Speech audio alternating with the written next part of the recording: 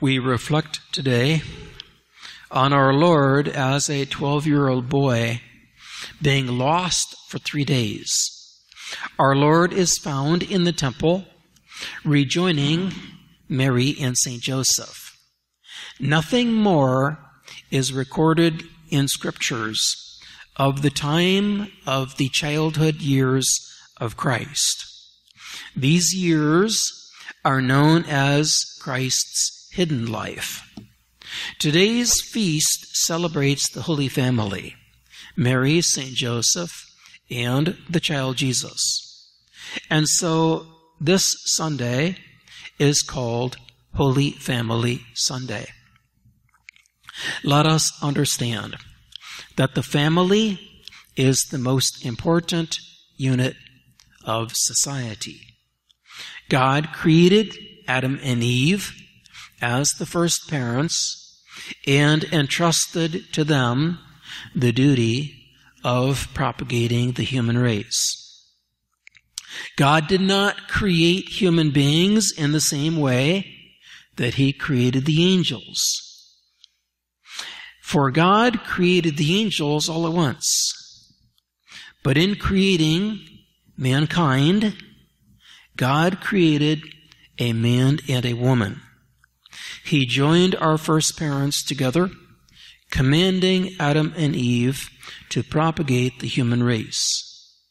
God still depends on parents to bring forth children and to raise those children to be responsible citizens in this life and future members of the kingdom of heaven.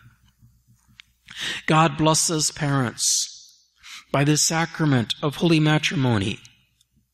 The parents have the duty of raising their children virtuously so that the children will grow up being prepared for their adult duties. Pope Pius XI emphasizes the sacred duties of the family. The family is more sacred than the state, and men are begotten not for the earth and for time, but for heaven and for eternity. God firstly established the family, and only later did families together join in order to establish societies for government. The family existed before the state. The state, therefore, does not have the right nor the authority to change the family. Laws, therefore, should not interfere with the family. Rather, the laws of society should help families. The country will be a strong nation if families are virtuous. For the families are like links in a chain.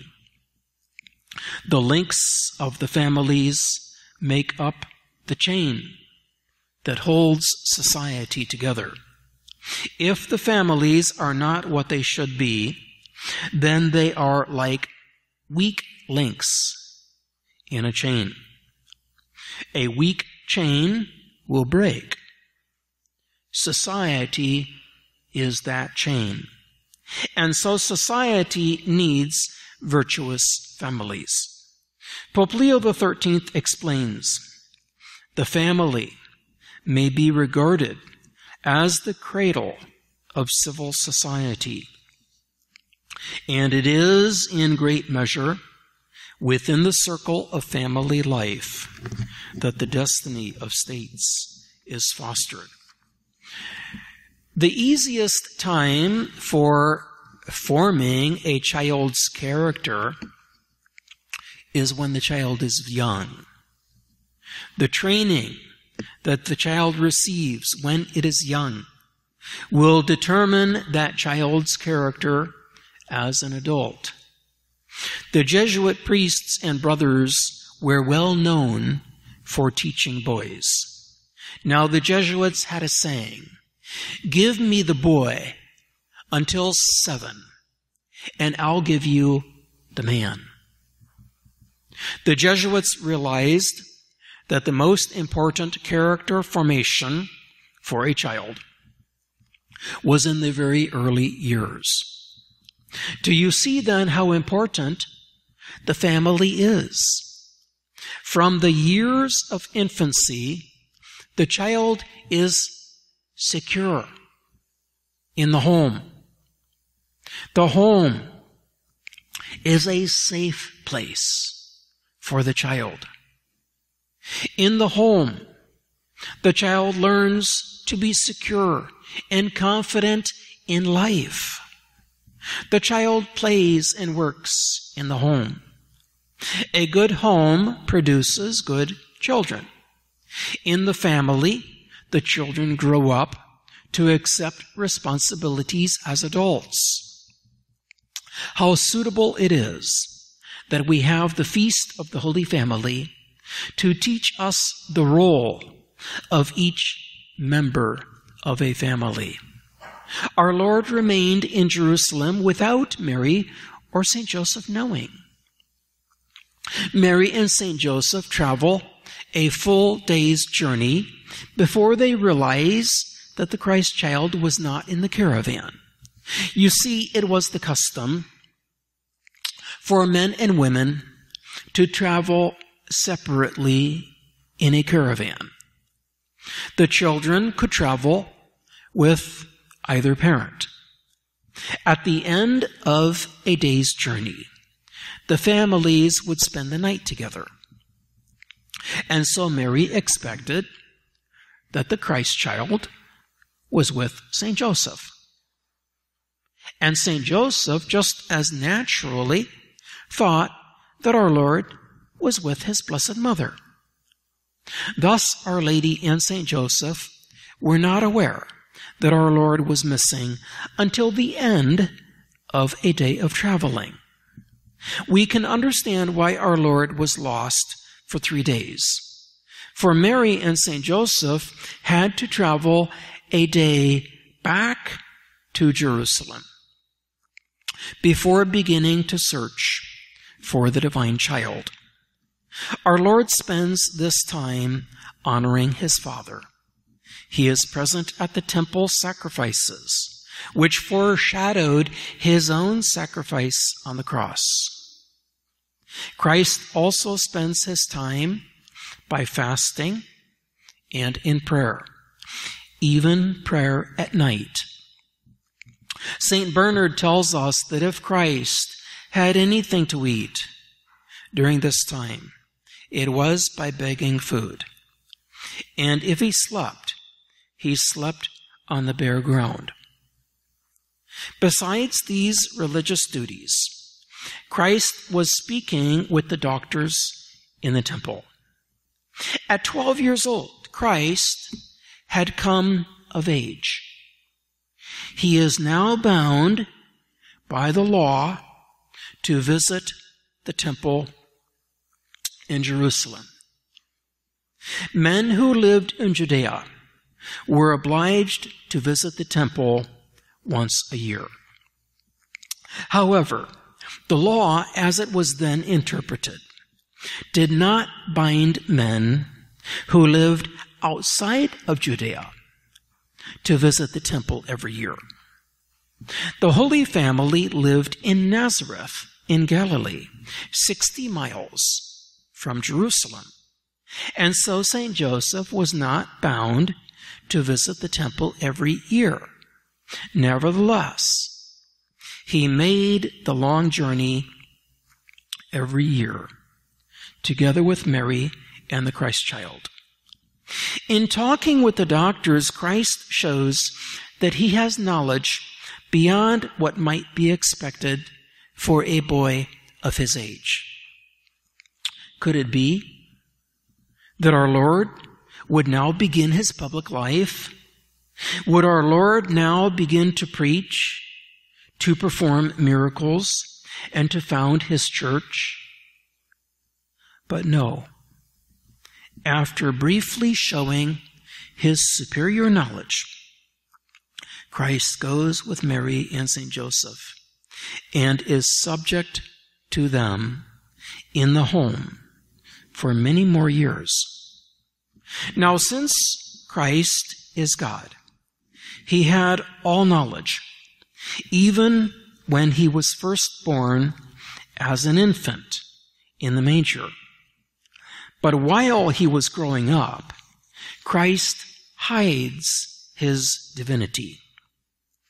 For love of us, he makes himself dependent on Mary and St. Joseph. Now, it is true that in talking with the doctors in the temple, Christ shows that he had greater knowledge than might be expected for a child of his age. But let us notice how Christ talks to the doctors. He does not argue or in any way come across as being superior to these doctors of the law. Rather, our Lord asks them questions. By asking questions, Christ brings the doctors to a deeper understanding of the religious truths. Again, since Christ is God, he had all knowledge. But our Lord hides his divinity by seeming to have only the knowledge of a boy of his age. The gospel tells us that he advanced in wisdom and age and grace before God and men. The gospel tells us that as Christ grew to manhood, he showed greater knowledge. Christ gives us a lesson in humility. Our Lord must consider humility to be very important indeed, since he is willing to cause such grief to his blessed mother and St. Joseph in order to teach us this lesson. How deeply Mary and St. Joseph loved the divine child. Their sorrow must be compared to a person who deeply loves God, but who is afraid that God has withdrawn himself because of one's own fault. In finding our Lord, his blessed mother addresses him, "Son, why hast thou done so to us? Behold, thy father and I have sought thee sorrowing." Consider how Mary does not put herself first, but she firstly mentions the sorrow of St. Joseph. Our Lady is holier than St. Joseph. Nevertheless, St. Joseph is the head of the Holy Family. Yes, Our Lady firstly mentions the sorrow of St. Joseph, and only then does she mention her own sorrow. But Our Lady's sorrow was greater than St. Joseph's sorrow. Our Lady's sorrow is greater since she has a closer union with her divine child. Our Lady tells of the sorrow of St. Joseph, for he is the foster father of Christ. Our Lady recognizes the authority of St. Joseph as head of the Holy Family. And Our Lady also hides the mystery of the Incarnation. She does not claim for herself the honor of her divine maternity, for it is up to Christ to reveal these mysteries in due time. Why Christ puts his parents through the terrible grief of being lost for 3 days is also a mystery.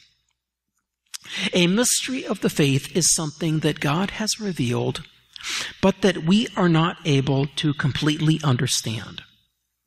Christ allows this trial for St. Joseph and Mary in order to be a lesson for our families. Let us then consider some lessons that we can learn from the Holy Family. We see how diligently St. Joseph, Mary, and the Christ child fulfilled the religious duties of worshiping in the temple. So also may our families be generous and faithful in giving God His due worship. Each and every one of us is obliged to worship God. Now, we are obliged to worship God not only individually, but also together as families. Let me propose 3 resolutions for our families.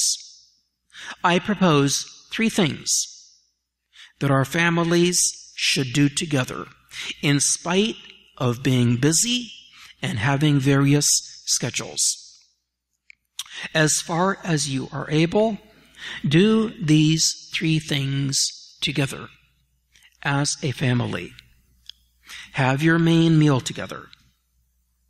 Pray the daily rosary together.